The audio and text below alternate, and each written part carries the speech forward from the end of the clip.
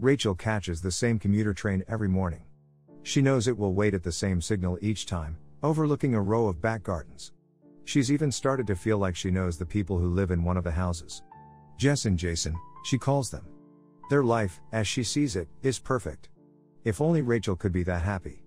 And then she sees something shocking. It's only a minute until the train moves on, but it's enough. Now everything's changed.